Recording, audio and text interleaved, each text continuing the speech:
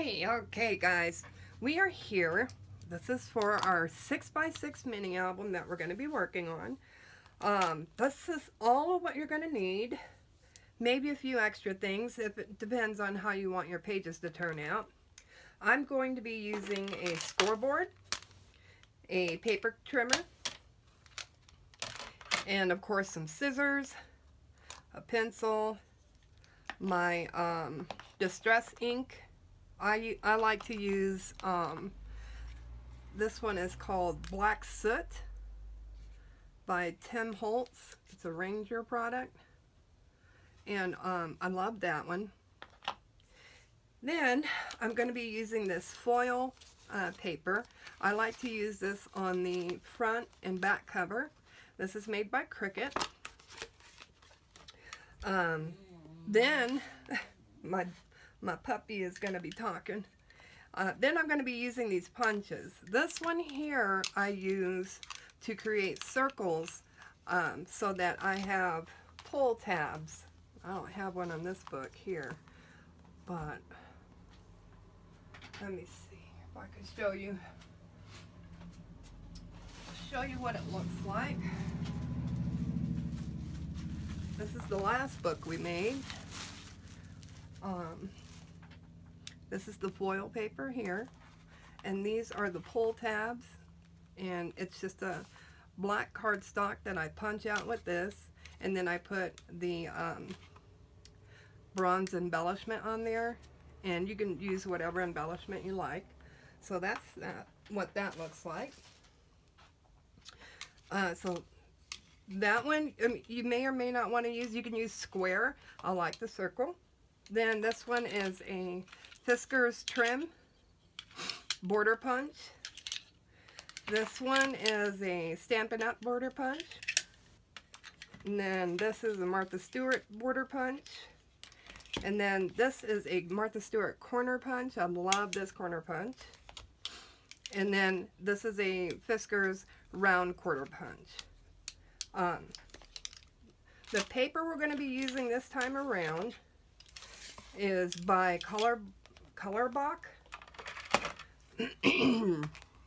That's the name of it right there. And let's see here. It says it's called Fresh Linen.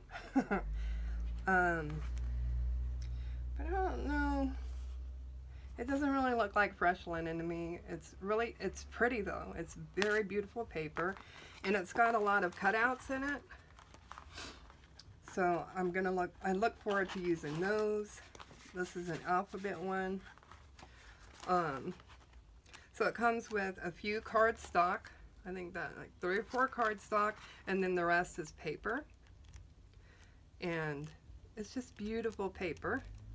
I got it off of Amazon for $5.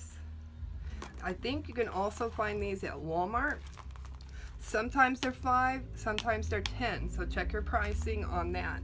Again, it's fresh linen, it's 26 sheets, and then they say 129 cutouts. Excuse me. Then you're going to need quick dry tacky glue, or a quick dry liquid glue, whatever one you want to use. You're also going to need 1/2 inch score tape and then a 1/4 inch score tape. On this album, I'm not going to be using my Xyron. I'm going to go back to using my tape because I really have more tape than I do Xyron stickers. Alright, now we are down to the dies that I'm going to be using. This die set are called Pretty Pockets. They are made by Anna Griffin. This is what this pocket looks like, and it cuts out just perfectly like a pocket. Gives you these folding lines, and then you just glue it down and it's a pocket. So I'm going to be using those, and I have 4 different kinds, and I got these off of HSN. So I look forward to using those. Very pretty. Then I'm going to be using this Spellbinder edge die, and this one in particular. I don't know what number it is. because it doesn't say. I mean, the number of the pack you get is S5215, but you get you get 6 dies in there, and I'm using the plain die. And then I'm using this Spellbinder die. Again, you get, let's see, 3, 6. You get 7 in this one, and I'm using the plain small one, which is S5214. So those are the dies we're going to be using for this particular 6x6 album, which I cannot wait. And I am going to be using all of these punches. If I have forgotten anything, please let me know. You're going to need a squishy to break your tape with. You are going to need a ruler. And hey YouTube, this is if you're recording, you're going to need a stylus. And we are on our brand new 6x6 mini album. I have gotten the front cover and the back cover here, and I went on ahead and did the 6-page inserts. This is it's 6 inserts creating 12 pages front and back, and then you have 13 and 14 if you count your inside cover and your inside back cover. So I just thought I'd go ahead and finish taping around my edges. And if you are not familiar with taping around your edges to get your paper down, one of the things you want to be careful of is not getting the tape on the crease that's going to fold over. You don't want the tape down inside of here. You want it right above there. Let's finish this little piece up, and then I'll work on the insert pages. And with your pages, you can create your pages before you put them down on your binding, or you can create them when they're attached to the binding. So it's really up to you. As you can see, I put my binding on before I put my base, my big page down. And I just go in with my handy dandy X-Acto knife, and I pull this over, and this is right up against the card stock, or not card stock, but chipboard. I'll show you the chipboard I'm using. Let's see if I can get it out. Here we go.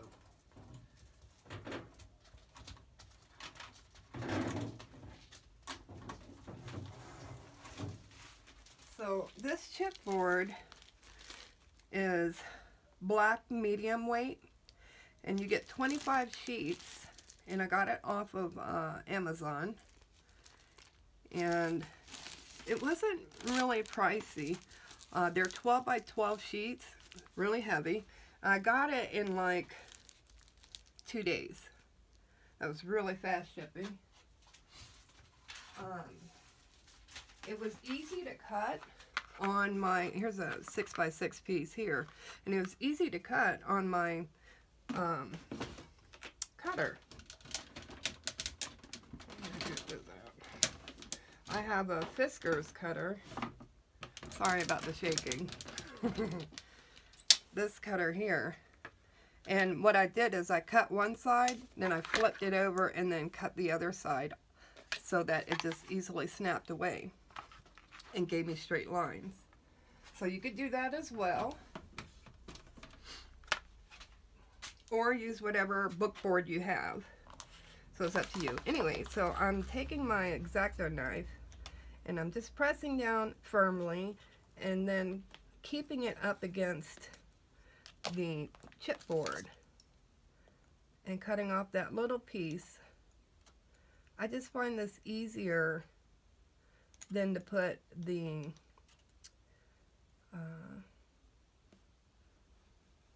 binding in.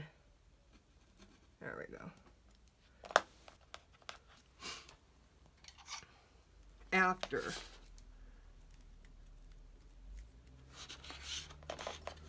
Okay. There we go. So it's still nice and flush, and I still get a great book out of it. And that's just that little piece there.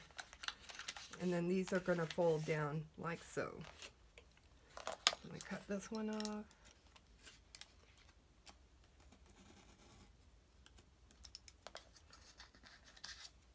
So, see, that was easier.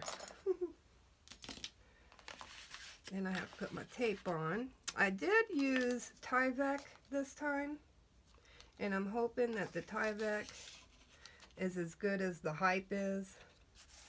Tyvek is the material that they use on houses to keep out moisture. And they also use it in mailers to keep out moisture. So this old mailer was a priority mail envelope. But if you look closely, you can see that it's got like all these crisscross grains in it. Not grains, but lines. And it's very durable and waterproof. So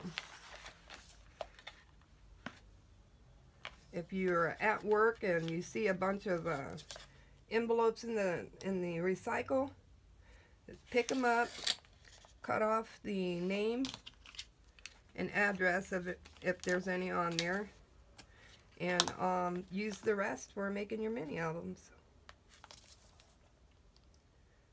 Now you can also buy it at the hardware store like Lowe's and Home Depot, because like I said, they use it for waterproofing houses.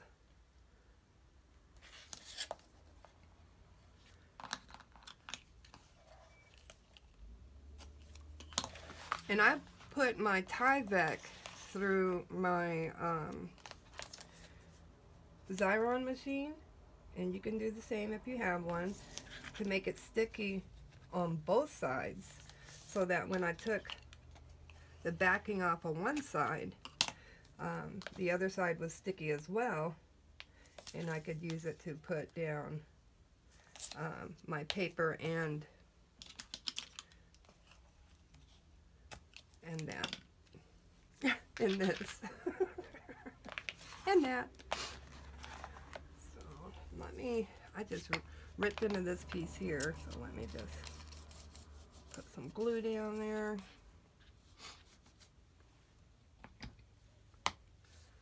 There. Okay, now I'm going to go ahead and take off my backing and press these down.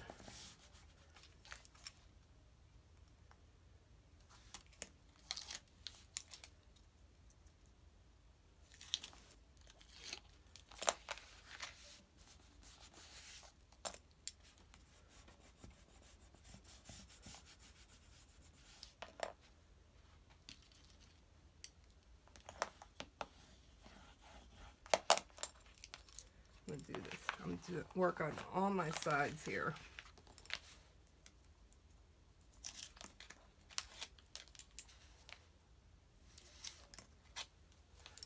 Oh, good job.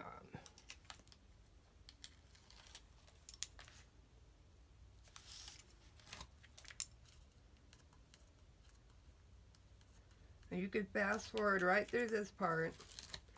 You don't have to watch me take off the tape backing. But this is just a part of showing you how I do it and the tools I use to do it with.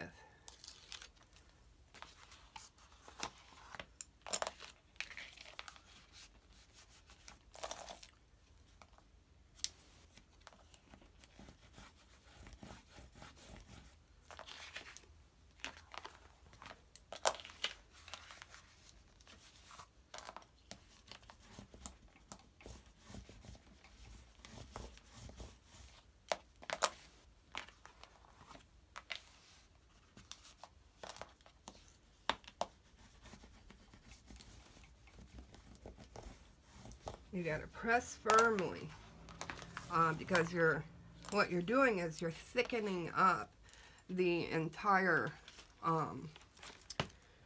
book when you're adding paper as base pages or as base paper. And the more paper you add to it, of course, the heavier it's going to get. It's another reason why I wanted to try the Tyvek. As they say, it's nice and can handle the weight of paper.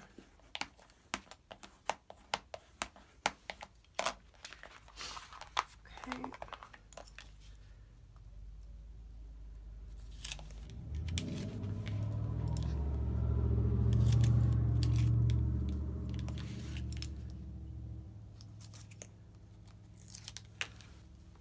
This hidden hinge is, I'll give you the recipe for making a hidden hinge. So what you want to do when you're working in this is for a 6x6 album. You'll have to adjust the measurements for anything longer or shorter. So for instance, a 6x6 album is going to be 12 inches long. So your hidden hinge, let's see, plus 3 inches because you have your spine rather. So I have the spine at 3 inches and I have the sides and the front and back at 6 inches. So now, let's see, I don't have it where it's bending just yet. But anyway, my point is, let's just get this bent.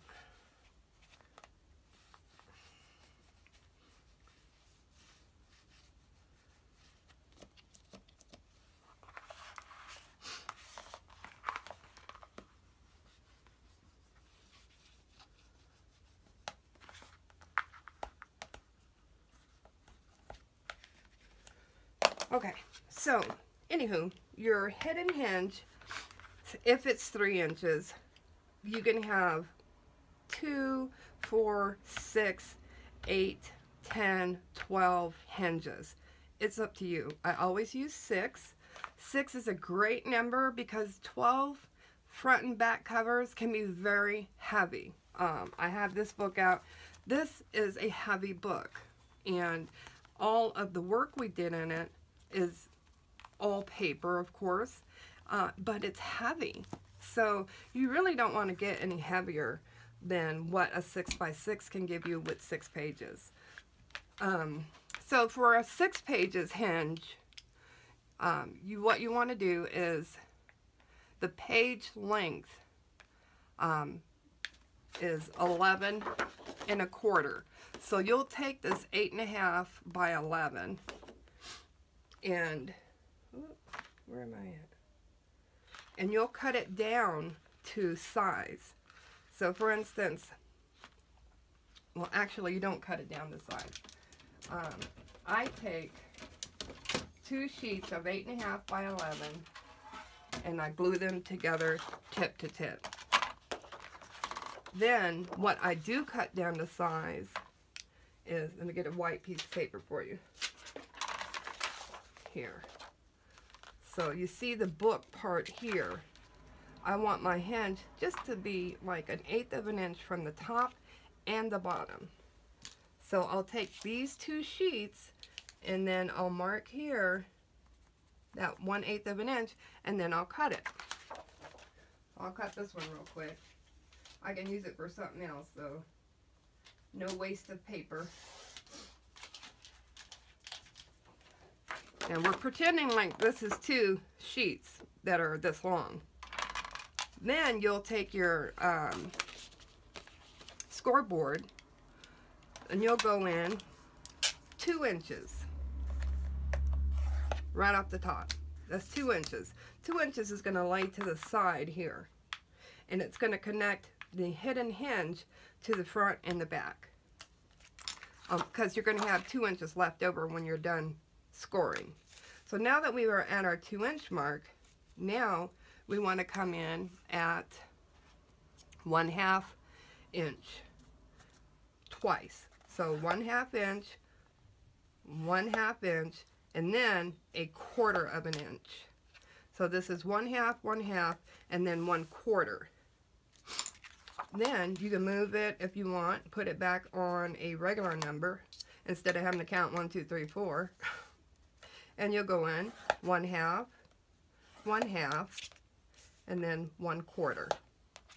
And you'll do that all the way down until you have 6 hinges. And how to tell if you have 6 hinges or not is this 1/2 and this 1/2, that equals 1 hinge. So you'll count, or you can number them, 1, 2, and then 3, 4, 5, 6. And then that way you have your 6 hinges. Then you'll go in and you'll fold on your score lines and create your hinge. There's your hinge. I'm just going to fold on the score line. Once I've done that, I'll fold each hinge, not the quarter, each hinge, all the way down, till I have all of them scored or folded on their score line. Then I'll come back, I'll put in my tape. You only need a piece of tape for one side to hook to this piece. Here, I'll do it real quick. This one's almost gone, so we can use this.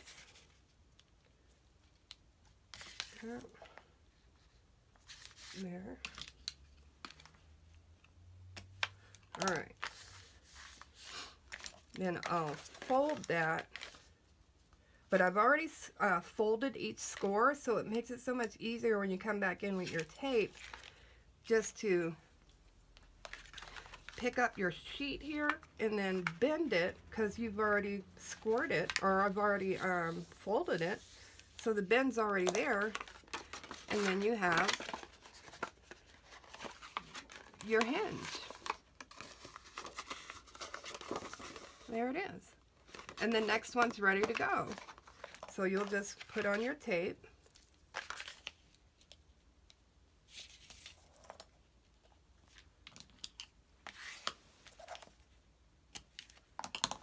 Take the backing off.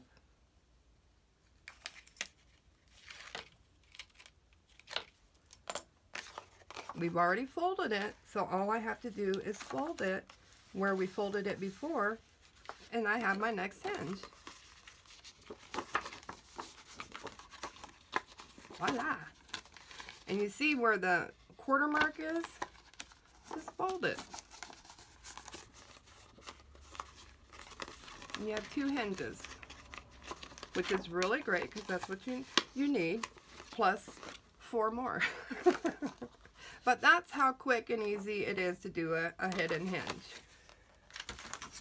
Alrighty.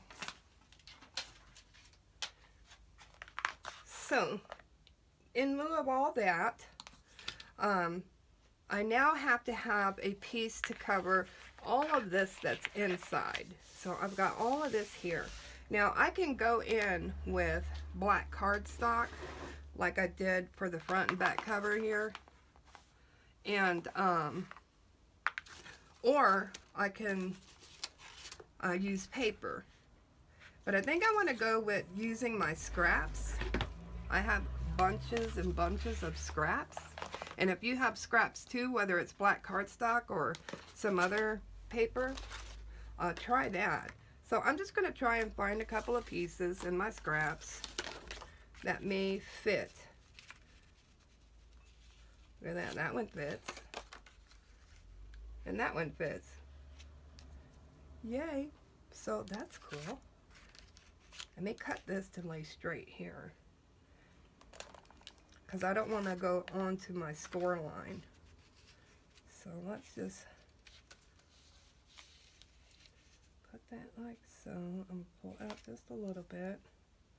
I'm going to mark it there. Cut that little piece off.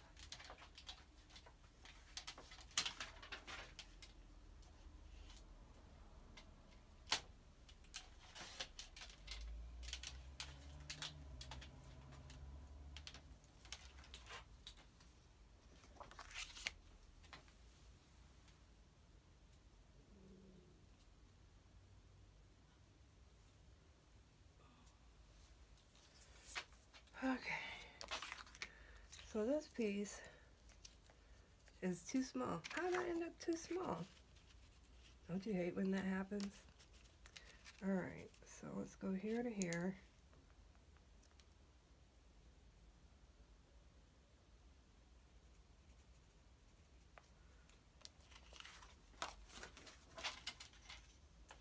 I must have been measuring the wrong piece.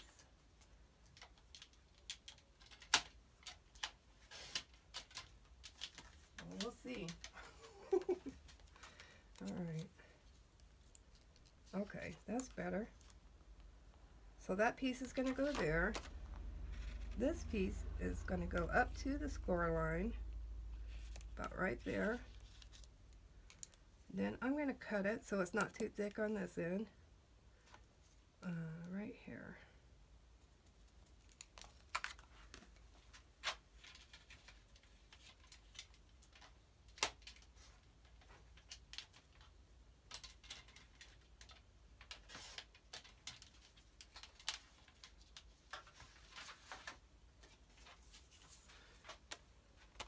So this is going to go here. Then we have this piece here.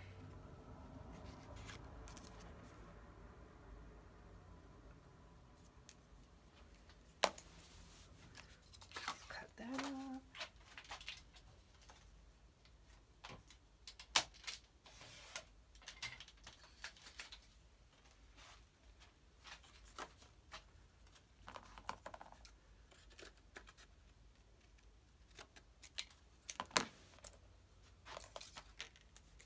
This is going to go here. This one up to the score line, like so.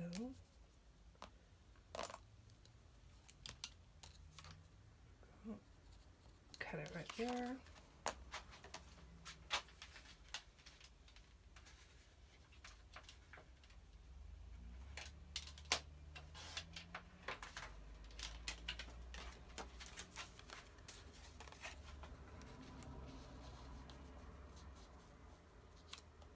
Okay, so now I've got my cover up here. I'm going to run these through the Xyron, put them on, and I'll be right back to work on the first page.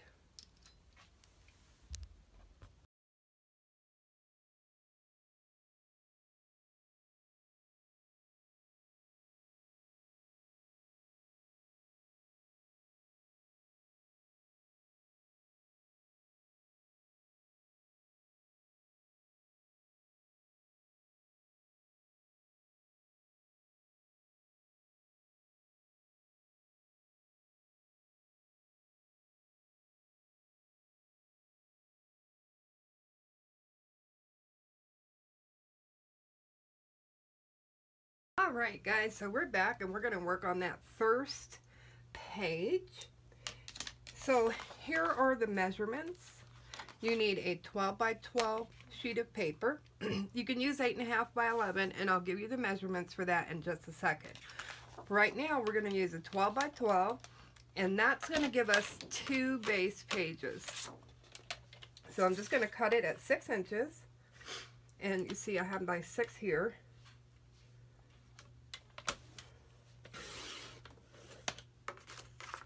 And because this is a 12 by 12, now you have a 6 by 6 on this side and a 6 by 6 on this side.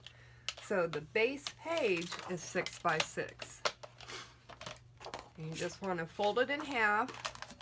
I like to score it because I fold, you know, crummy. I do crummy folds. So I want to score it here at 6 inches. And that's our first page.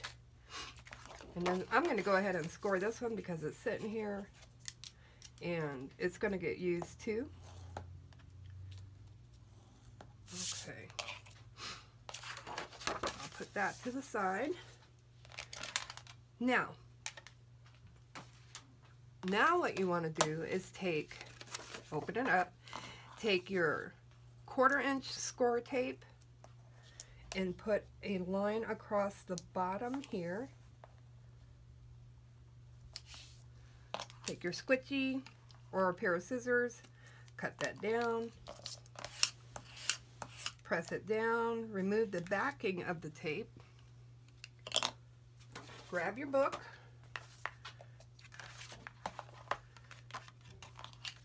and remove the backing of one side of your hinge. When you put this on here, you want to make sure not to get it too close to the score line in here, because you want it to go back and forth smoothly. So just bring your paper up a little bit, like a 1/16 of an inch, and make sure that this is level with the bottom of the book, and then press down. Give it a good press. Remove the backing of the next tape. Fold this over and let that just evenly press down. Just let it fall into place. Press it down on the bottom and you have your page. Plus, you have a pocket. Alright, so that's how you make your pages. So get all 6 of those done, and then we'll see you on the next video, and we'll get to working on flips and pockets and flaps and all kinds of good stuff. Alright, bye.